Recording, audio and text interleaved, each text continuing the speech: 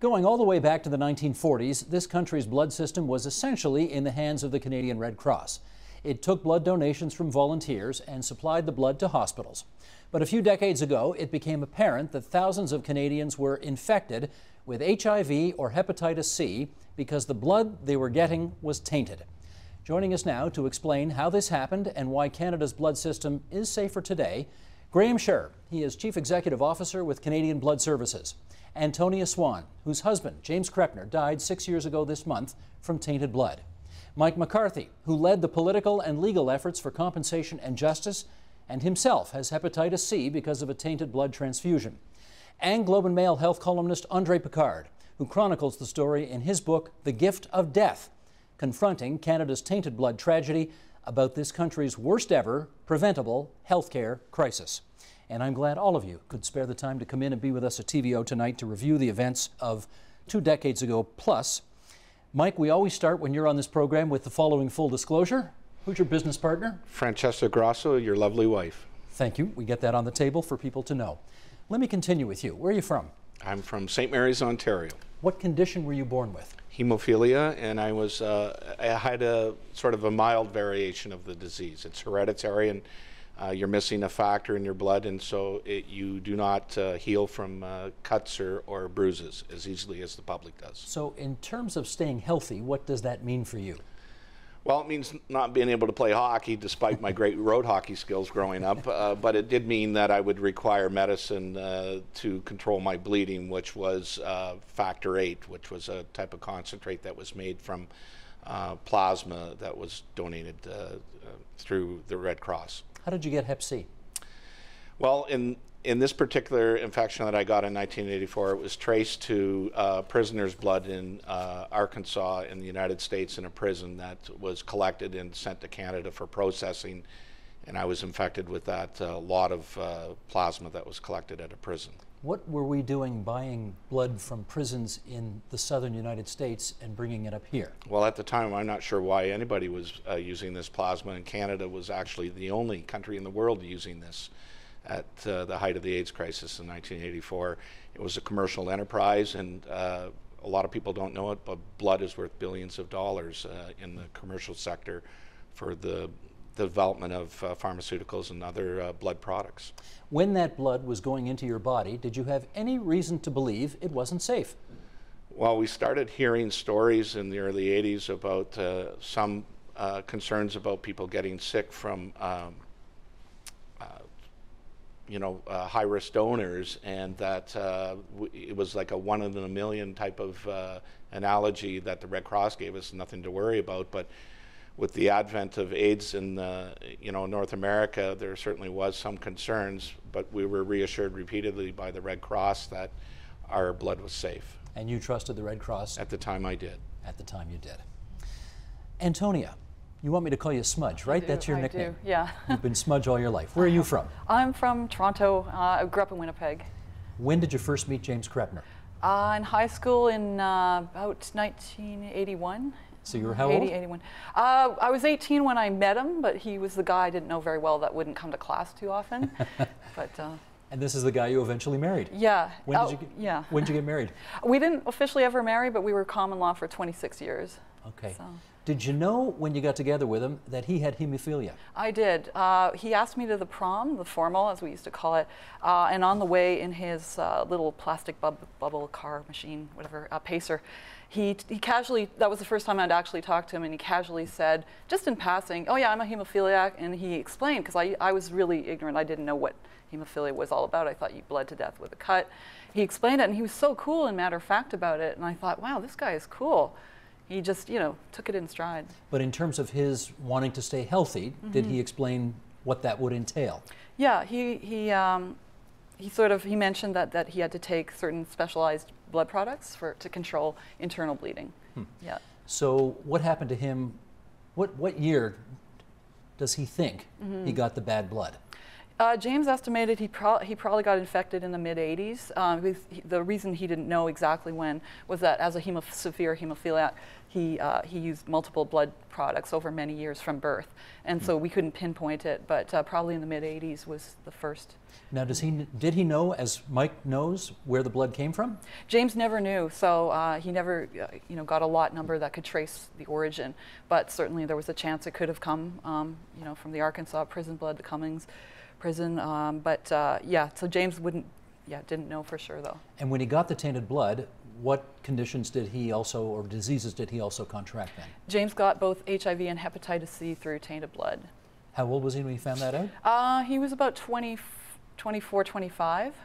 He was in the middle of going to law school at Osgoode Hall. We were in residence together, and when he found out. But he didn't actually get sick or feel the symptoms till 91.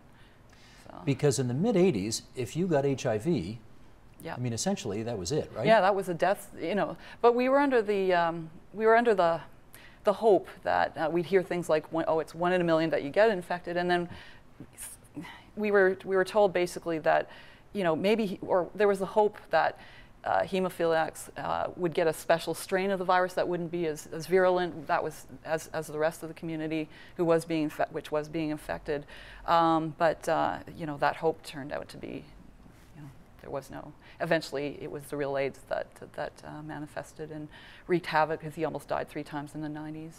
But at the time, in the early 80s, or in the mid-'80s, yeah. he didn't necessarily think it was a death sentence. No, we were, in fact, he used to make fun of his brother Walter, who also passed away through tainted blood, but of hep C, calling Walter a Luddite, because Walter chose to, brothers bantering around, chose to stick with cryoprecipitate and older technology, but which used fewer donations, fewer donors, so it was safer. And James thought, I want to move with the times and the new technology, because of course it gave hemophiliacs, the new product, more freedom to get around and have a normal life. When he got sick, what did he resolve to do with the rest of his life? Well, James was he got called to the bar. He articled with the Department of Justice and was asked back, but he got too sick to continue. So after having gone through law school, he decided to use his, AIDS radicalized him once he got sick. He decided to use his legal skills, his advocacy skills, to fight for justice, basically, to find out what happened. Why did this happen? Why did thousands of Canadians get tainted blood? How old was he when he died? He was 47, 2009, May 14, so it would be 2 days away. Andre, what exactly happened to render the blood supply tainted?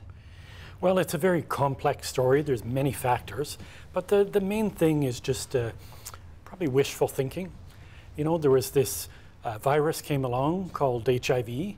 It infected the blood. We had some hints that it was going to be a bad thing, but it just wasn't taken seriously. It was seen as a disease of gay men. Yeah, maybe it's transmitted in blood, but it's not going to be as bad for other people, and so on. So there's a lot of mythology, a lot of wishful thinking, a lot of self-preservation of the bureaucracy. So, you heard Mike say, the risk is only 1 in a million. This was a lie that was perpetuated for many years. Purposefully? Yes. Knowingly, incorrectly? At a certain point, yes, it became a knowing lie. By the time they finally did testing at the Red Cross, the risk was about 1 in every 200 units. That's a pretty far cry from 1 in a million.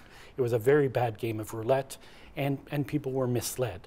And there was, the massive bureaucracy. There was this organization that was run in a militaristic fashion where you could never question any decision. There was a desire to not alarm the public. Some of it was well-meaning, but it was all wrong in the end. And it is, as you said in the outset, the worst public health tragedy ever in Canada. Actually, do you know who I'm quoting in saying that? You said it. Many people have said it. Well, I got it from you.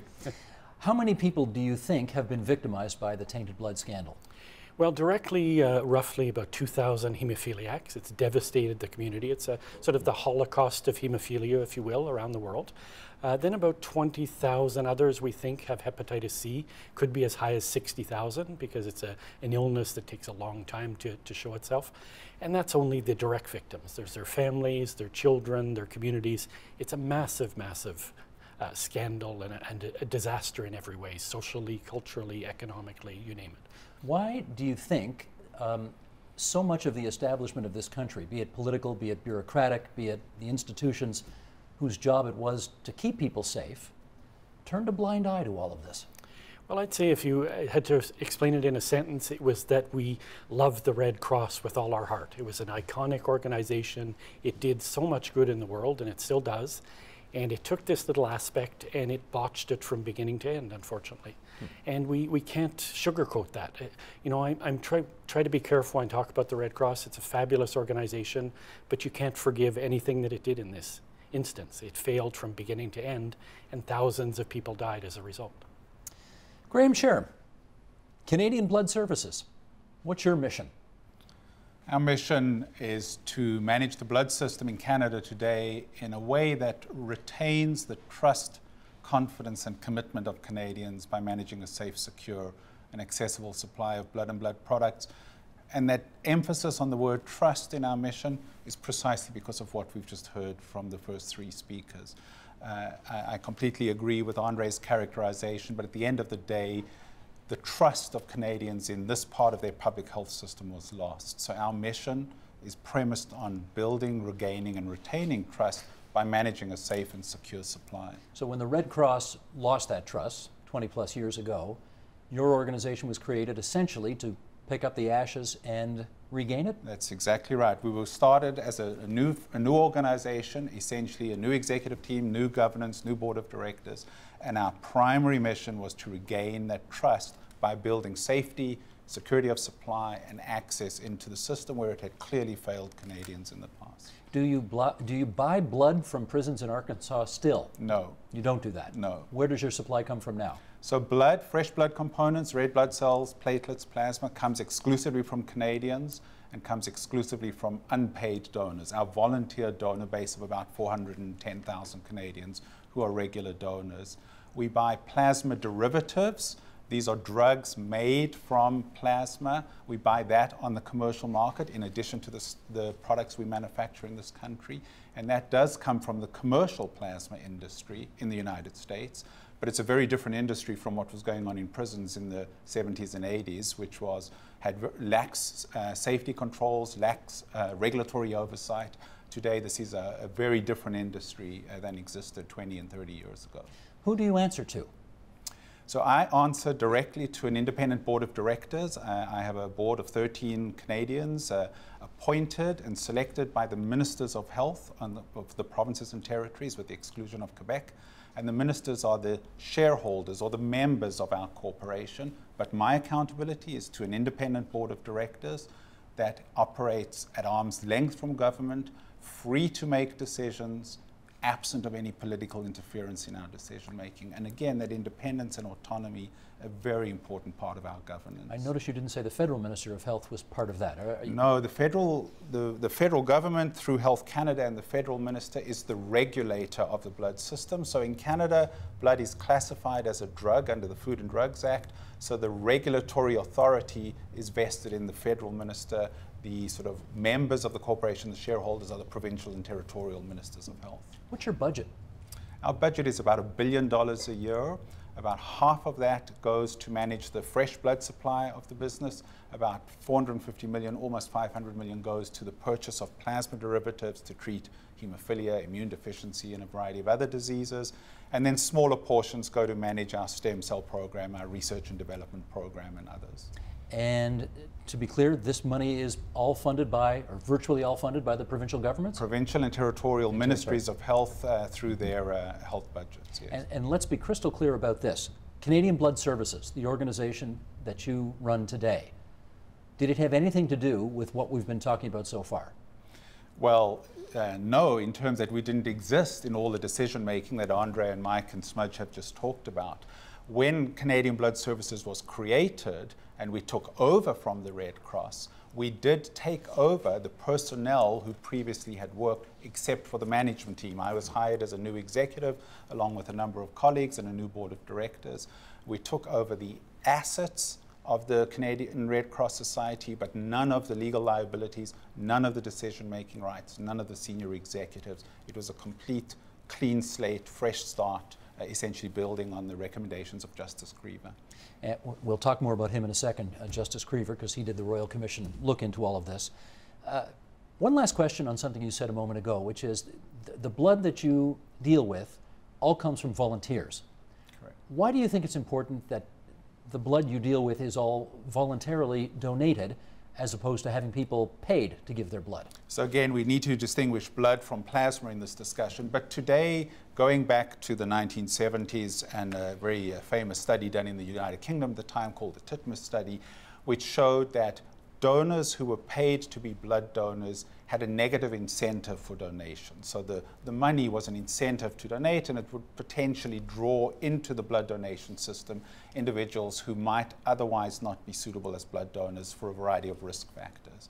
So this notion of what is called volunteer non-remunerated donors is essentially the global standard for blood systems today, and every country aspires to operate in a voluntary non-remunerated system. Canadian Blood Services has always adhered to that and will always adhere to that. Again, there is a paid commercial plasma industry, which is a very different industry, but this notion of not paying donors is to divorce any negative incentive from the voluntary act of donation. You really want individuals who are doing this for none other than the opportunity to potentially help a recipient in need.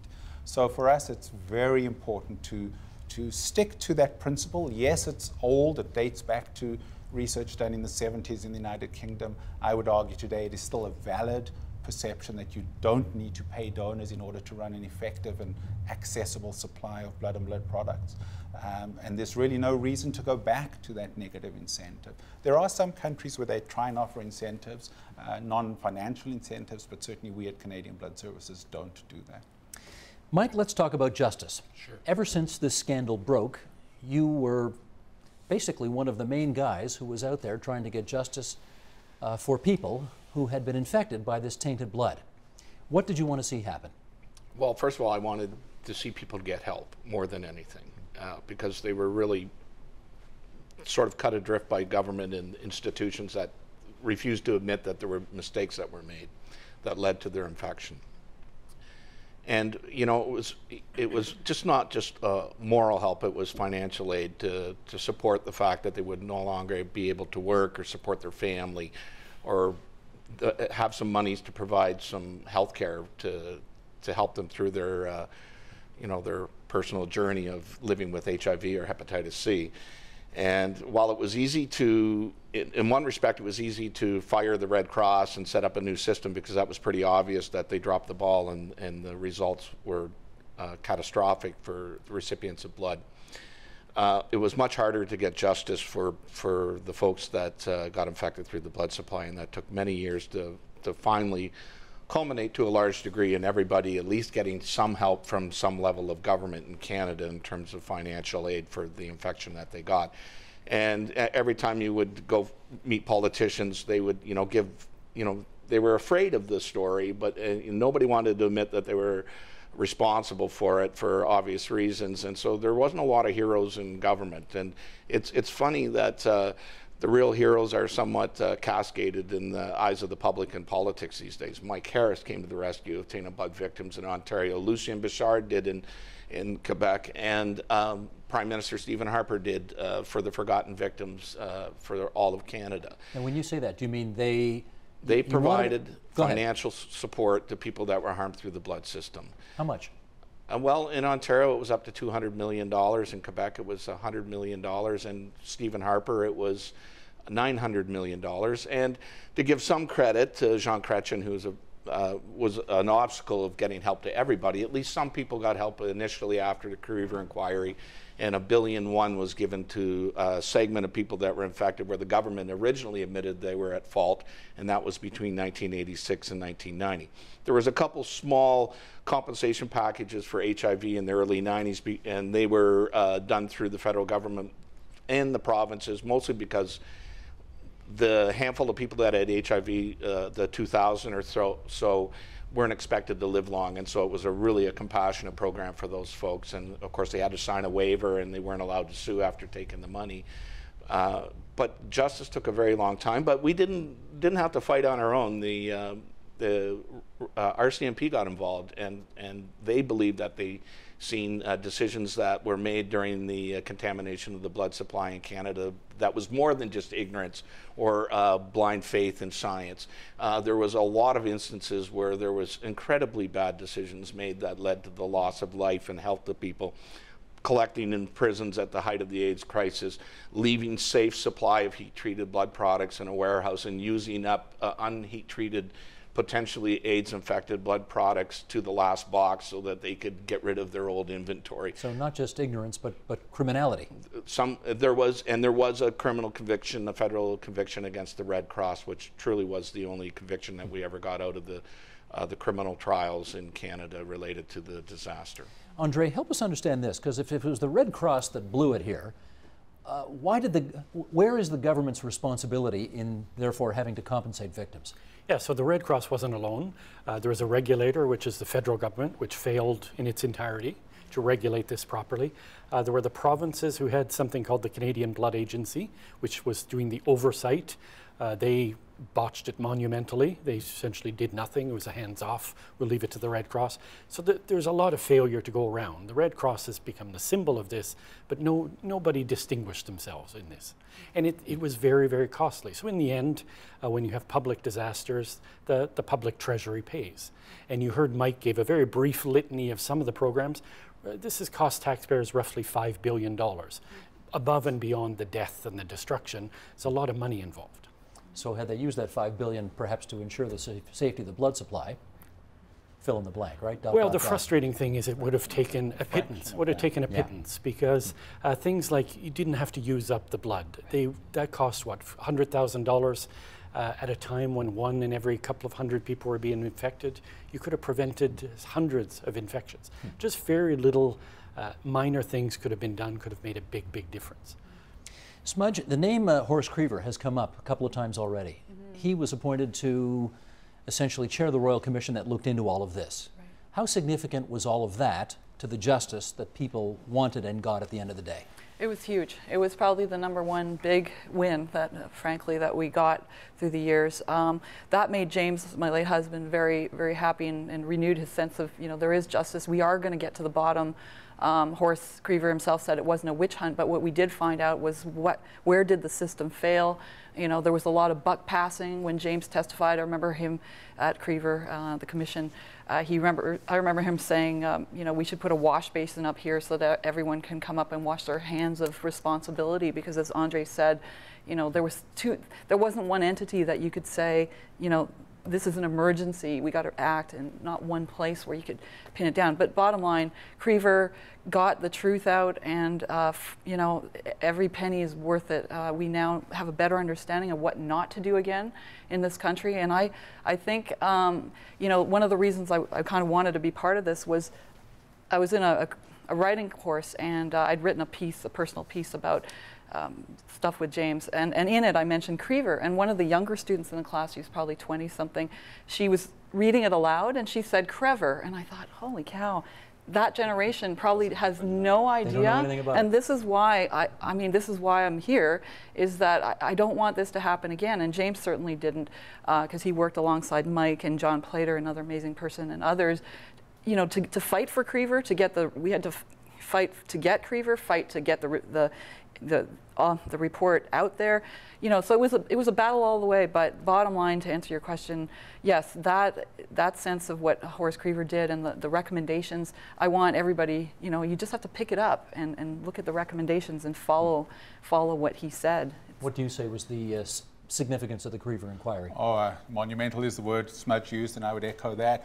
Not only did it bring justice, as we've heard, but I think what Justice Creever's recommendations did, and remember he wrote 2 reports. He wrote an interim report in '95 and then a final report in '97, and there was a total of 97 recommendations between these 2 reports. They completely defined what a blood system should be. It was the blueprint, the roadmap, detailed recommendations in terms of setting up appropriate governance structures, operating entities, funding arrangements. It was a very clear blueprint for the creation of the new National Blood Authority that became Canadian Blood Services, clear delineation of roles and responsibilities. You heard Andre talk about nobody knew who was in charge. Nobody was really accountable for decision making. He was crystal clear in defining recommendations that would set clear roles and responsibilities. And I've had the pleasure of meeting with Justice Kriever a few times over the years, and I remarked to him a few years ago that not only did his report actually define the creation of the new blood system in Canada, but it actually became, and still is to this day, the blueprint for blood systems internationally. So I do a lot of collaborative work with blood systems in the UK and Australia and Europe. They still refer to the Kriever report. And who appointed him? He was appointed by the federal government at the time, by Prime Minister Chrétien at the time, and then he worked from about 93, I think, was when he started his work. No, actually, he was appointed in the Mulroney government. He was appointed by Kim Campbell when she was her last act as health minister. That's right. That's quite right. But then worked through the Mulroney years and tabled first report in 95 and then final one in 97. Andre, has anybody gone to jail? Has anybody been punished? Anybody been fined? Anybody been fired? What's the fallout there? So in Canada, no one has gone to jail. That's happened in other countries like Japan and France. There's been, here, as Mike mentioned, there was one minor criminal prosecution against an institution, against the Red Cross. The punishment has mostly come through the public, the court of public opinion.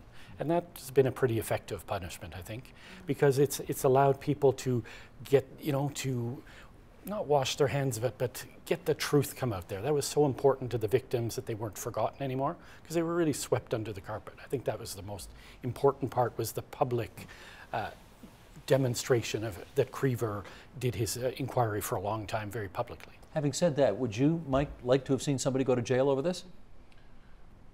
I think that, to Andre's point, that it was almost like war crime trials. Most of the participants were very old.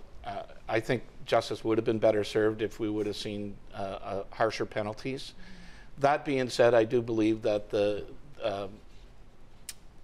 Justice Kriever actually Krieverized the health system. That's what is used widely in the health system now. Is Krieverized. Krieverized, and that is, you don't wait for the body count to make decisions to save people's lives. That you need to act in accordance to evolving and emerging evidence that there could be a public health crisis on your hands. And this is about now protecting the public now and into the future. And we believe that the CBS has done a tremendous job up to date. Canadian Blood Services. To take the ashes of the Red Cross and regain confidence for the blood supply, so people can feel with confidence that they can get treatment and care and transfusion medicine, that they don't have to worry about, is this next drop of blood going to make me sick? I have only one really concern in terms of where we go in terms of the blood system, and that is in times of austerity, and as we've seen in the past, we had the meddling of politics into the budgets of the Red Cross, and I am worried that austerity will put pressure on the Canadian Blood Services to not that it's a conscious thing, but you can see a bit of creep returning into the mentality of governments as they forget the past in terms of dictating to the Canadian Blood Services to find savings in the system, and the pressure that puts on Graham and his colleagues there to run a safe and efficient blood system. It can be compromised as it has in the past. So what Smudge brings to the table and other victims that were harmed through the blood system is a kind of advocacy that's it's a vigilance piece, that we're there to remind the public that this could happen again, that if all unintended consequences end up being a focal point of bad decision making, we could see people in harm's way again. And we certainly don't want that, and I'm not suggesting that the blood system's unsafe. It's just, in times of austerity, strange decisions do take place. Let me put that to Graham. How immune from political interference are you, really? It's a great question. And, as I said earlier in my remarks, we were set up to be an arm's length relationship. And the question is, how long is that arm, and does that arm shorten in times of austerity, to Mike's point? We are immune to the extent that we are free to make the operational decisions in the best interests of the system. The Ministers of Health retain the ultimate authority to grant us our budget to operate and to appoint and fire my board of directors. They have that authority.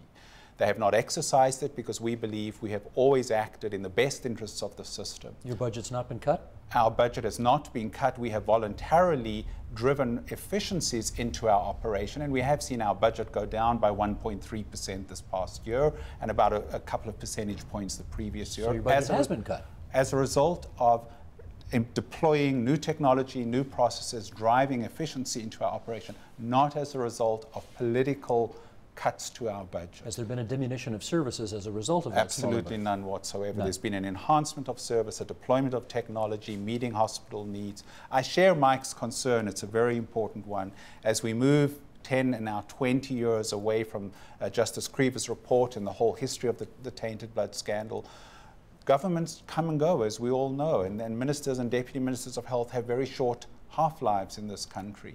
So there is a diminishing memory of the tainted blood scandal in Justice Creever. For our part, we remind governments all the time of our legacy and where we came from. When I do new employee orientation at Canadian Blood Services, we always begin with a discussion of Creever and what it means, even 20 years later. This is a memory we cannot forget. This is to use the term, a Creeverized philosophy that has to drive the decision-making we make today. Are we completely and totally immune from the politics of healthcare? Only to the extent that we preserve that operational independent and arm's length relationship from governments, and we have fought for that in the past. Let me hear Andre on that as well. Are they as immune from politics as they would like to be and hope to be? Well, I think they're as immune as they can be, realistically. What's changed most dramatically is the culture. So that's what Creever changed. He changed the culture. CBS is transparent in a way that the Red Cross never was. It was secretive, obsessively secretive. So that in itself is really important. Then there's the technological changes. And probably the most important thing that we don't talk about is we use a lot less blood now. One of the realizations that came from this, the saddest chapter in my book is a chapter about a boy who got 1 tablespoon of blood, a top-up, to put some color in his cheek, and 25 years later now has AIDS. We used to do that kind of stuff routinely. Now we're careful. We treat blood as we should treat it, like any other drug, with benefits and possible harms.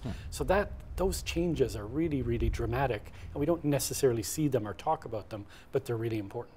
In terms of the next shoe to fall, if I can put it that way, is this story done? Well, this story is never done because there's always new pathogens. We worry, well, could Ebola be in the blood? It won't be because it's the way that the disease ramps up very quickly. There's not a risk to the blood system, but we don't know what the next AIDS is. But have all the victims been compensated so far? Well, no, there's a lot of unfinished business. Mike will tell you about there was money transferred from Ottawa to the provinces, which was never passed on to the victims. They should be getting today the state-of-the-art hepatitis drugs, and they're not getting them. That agreement's crystal clear, and it just hasn't been respected. So it's a lot of unfinished business. Why isn't that happening? Well, because government really just threw money at a problem to make it go away off the front pages of the newspaper. They really didn't have the kind of commitment that was necessary to help people get over what happened to them. And that was probably the biggest stumbling block that's been part of the story, is that it could have been so easy because the public wanted to embrace the victims and they felt their pain, because everybody had some touch point to the disaster. Friends, family, somebody they knew in the community, and it was totally unnecessary. And instead, government ran the other way and treated people very badly in one sense, in terms of, first of all, denying any responsibility and then saying, oh, okay, we're responsible for a few but not others, and we had nothing to do with prison blood, even though whatever. We had a lot of excuses and a lot less action. When we did get action, it was in response to political fights between the provinces or the federal government, and nobody wanted to fork the money over to help people. And at the end of the day, now we have a cure. We had a government through, instead of compensating to help people get on with their lives, they provided what they called care instead of cash.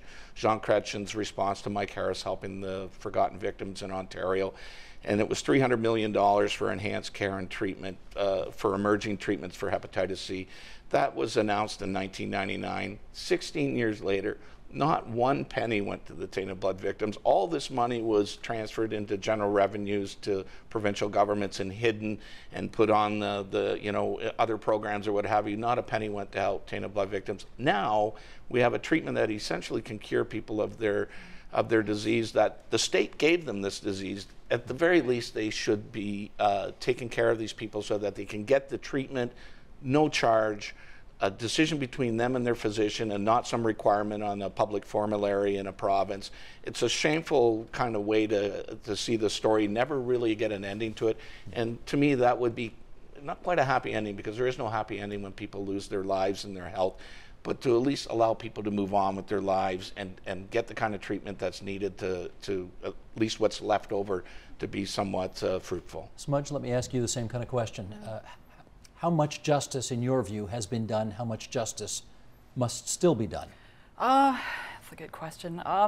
I think a lot of justice has been done, and thanks in large part to the Crever report and the inquiry.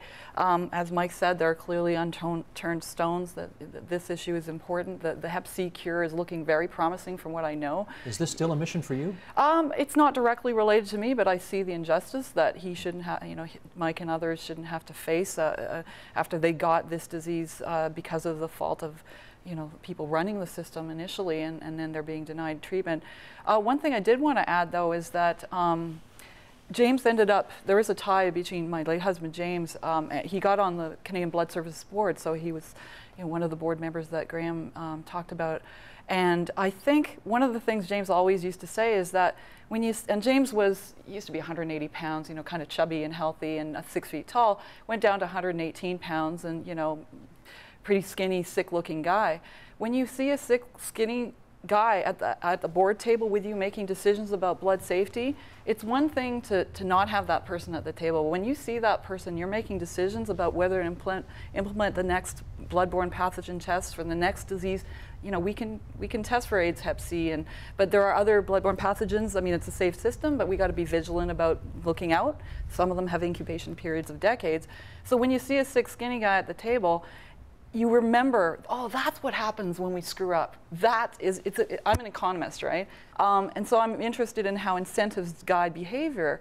And there's nothing like a direct in-your-face, remember this is what happens when we screw up. So I think that one of the things we could do, and I know there are consumer reps on the board of CBS, but I'd be happier if there were ongoing blood users or plasma use blood product users on the board that would use blood products regularly, because that way the incentives would be there. And it's not the same to sort of have one blood transfusion in the past. That doesn't make you concerned about blood safety. Let me ask Graham about that. Yeah. Were you at any of those meetings where James was on your board? I was at all of them. I've been at every board meeting that James was there. And what kind of a director was he? A fabulous director. Not only was he that visual reminder that Smudge talks to, he had one of the sharpest minds, most critical minds, never let an easy decision pass and always challenged decision making. So I certainly echo the sentiment that it is important that the blood system, and it's not just about me and my current board, but that the blood system have directors who are, one, independent of government, and two, able to challenge the decision making. I think, as Andre referred to earlier, one of the failings of the Red Cross is there was just no oversight at the governance level. We do have two positions on our board dedicated to consumer representatives. It is true that neither of those current positions is a hemophilia patient. We also need to remember there are many other representatives of recipients. They could be organ recipients, they could be bone marrow transplant recipients who get dozens of units of transfusion through their care. They don't always have to be hemophilia patients. But there must be two board members of consumer representation. That does come from Crever's recommendation, and it's carried through to our bylaws and our appointment process today. I did want to make one other point, because there was an important discussion around sort of the provinces, and I agree that they have not fully accounted necessarily for everything that went on in the past. But I do want to take this opportunity to point out to the viewers that there is a system in place today that we haven't talked about that grants what was absent in the past, and that is governments have set up what is called a contingency fund, which gives the CEO of the blood service, so today me and my successor in the future, the ability to act at any point in time outside of any budget negotiation process and without any approval of any government in the name of safety. How much is in the contingency? $40 million. It was $20 million. We negotiated it up to a $40 million contingency fund based on what we know to implement a new test would be today. Do you ever rate it to balance your budget? Never. That's a political, I shouldn't have said that anyway. Absolutely not. We have a few minutes left here. We started with personal questions, and I want to end with personal questions. Mike, as a hemophiliac, was your life going to be shorter than a quote-unquote normal healthy person's anyway? No, not with safe blood products. I was destined to live a full life, and I just want to add, I lost two uncles to tainted blood during the scandal, and they were supposed to have full lives, and they would have if they wouldn't have had bad blood. Now that you've got Hep C, what is your life expectancy? Well, I'm in I have compromised hepatic system because I've had a few decades of infection, and I need treatment, and I'm going to take it whether I have to pay for it or not, because I got to take care of my family. I still have kids at home. But you know, if the treatment is successful, and I tried previous treatments that failed, but this is very promising, I expect I will, you know, hopefully get a couple more decades out of this, and just to let Graham know that I'll still be around, reminding him of his duty, and I'm sure he'll appreciate that. And I'll, you know, the one good thing about this was it felt good to be able to stand up and take some control of your life and try to help other people. And I know that James thought that way, and Smudge feels that way, and you know, it wasn't all terrible, awful experience. I got to meet very courageous people. I made great friends. I did see people that tried to help from institutions and government that made a difference to make the system better. And so I do thank those people, and I do believe Canadians are incredibly generous in times of need like this. They did help. When you got infected, though, your kids weren't born yet, right? No. So at some point, did you tell them, here's what Dad is dealing with? Yes, they didn't quite understand it at the beginning, but when the TV cameras showed up at the house and they got to be on TV with Dad, it kind of felt a little special at the beginning. But they've seen me have my trials and tribulations in terms of my health, and the angst of, you know, for many years being told, no, go away, we're not going to help you. You know, I had very dark moments in terms of where are we going to get justice and get help to people. And I think for them, they learned a lot of lessons from their dad, that you never give up. I'm a little stubborn that way, but if you believe in making things right, you never give up. And that's really the story of many blood victims that never gave up and told their story publicly. I think the one person in this discussion we still haven't heard from that we need to hear from is your late husband. Yeah. And through the magic of videotape, we will. Roll it, please. It's time that we give people the medical care that they're entitled to in this country, and not stop making excuses, stop trying to bury issues and not address them. I hope I'm making a difference by saying that. Individuals with hemophilia who have end-stage liver failure would be entitled to get a transplant and would be given a transplant.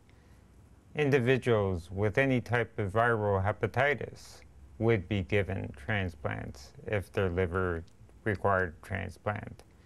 But because I've got this added factor of HIV, which doesn't seem to be a barrier anywhere else in the world, but in Canada it does seem to be a barrier, I cannot get a transplant. And I think the days of discrimination have to end in this country. What do you think when you see that? I think it's a shame that, you know, of course I've got my bias, but we really lost a good person with James. More broadly, I'd say that, you know, the issue behind what James was talking about, in 2011 people who were HIV positive ultimately were allowed to have access to transplants if they needed them. So we changed that after a lot of lobbying. But really the essence of the issue is that the provincial government really didn't keep up with technology of AIDS and how well people were doing. They figured, oh, the person has AIDS, you know, they're not going to live long, why waste a liver? But with the advent of, you know, you don't have to give a whole liver, living donor issue, as well as the fact that, more importantly, that people were living longer with HIV, that was really, there was no excuse anymore after the protease inhibitors and the new AIDS technology came along to deny people simply because they had HIV on their state. So that killed him. James ended up dying of Hep C, and he may be around today had our government kept up with, you know, science and of AIDS, and so I think it's a message to keep up. You have to be vigilant about keeping up with science. It's a challenging job. I'm not sure I could do it, but you really pick up Creever, stay on top of science. It's really good of all four of you to come in tonight and help us out with this. Thanks so much to Graham Scher, the CEO of Canadian Blood Services, Antonia Swan, lost her husband James to tainted blood, Mike McCarthy, who led the efforts for compensation and justice, and André Picard, The Gift of Death, Confronting Canada's Tainted Blood Tragedy. For more on this, read his book. Thanks, everybody. Help TVO create a better world through the power of learning. Visit supporttvo.org and make a tax-deductible donation today.